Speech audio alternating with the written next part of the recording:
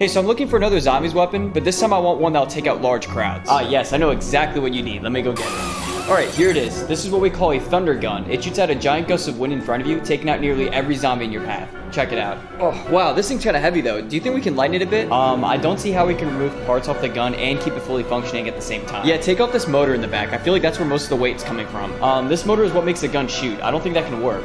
Okay, let me see what I can do.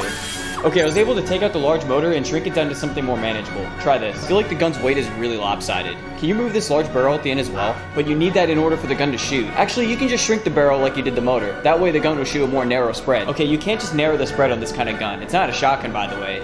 Fine, give me a second. Alright, here's a more compact version of the Thundergun. It's got tighter spread and lower damage, but it's very lightweight. Oh yeah, this is much better. But you're missing one thing. A sniper scope. Fine, give me a second. Alright, so I put the sniper scope right on top. Check it out. I can't wait to try this gun out. Yeah, good luck using that gun.